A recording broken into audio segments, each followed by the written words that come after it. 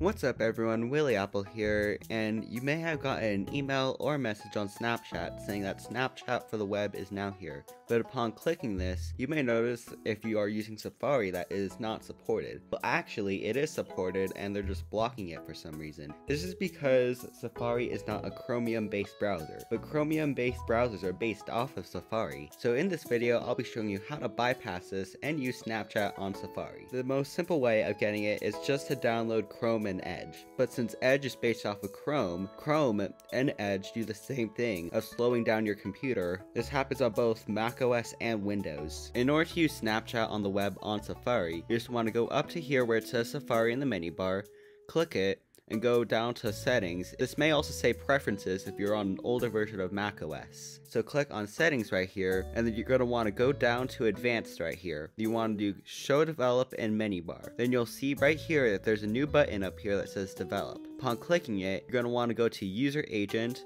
and you're going to want to go to Microsoft Edge or Google Chrome for macOS or Windows. Upon clicking this, you'll notice that Snapchat for the web works on Safari. So basically what we're doing is we're tricking Snapchat into thinking we are using Microsoft Edge or Google Chrome. I am on my phone right here and I got the notification saying, are you trying to access Snapchat?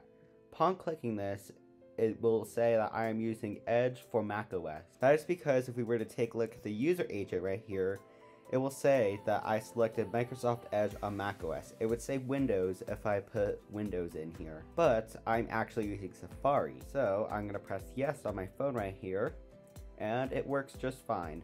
And as you can see, it is going to request for me to use my camera and microphone. Thanks for watching this quick video on how to use Snapchat on macOS for Safari. Comment, like, and subscribe, share this with your friends, and I'll see you in my next video. Bye!